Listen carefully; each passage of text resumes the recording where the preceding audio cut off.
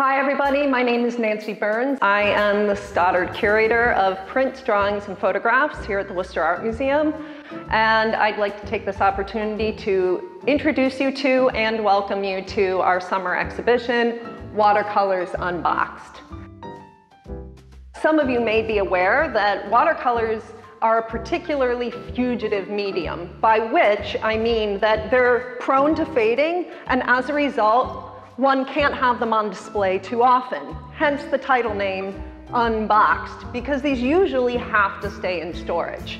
The Worcester Art Museum invested early in acquiring watercolor, and many of them were purchased within a year or two of their creation.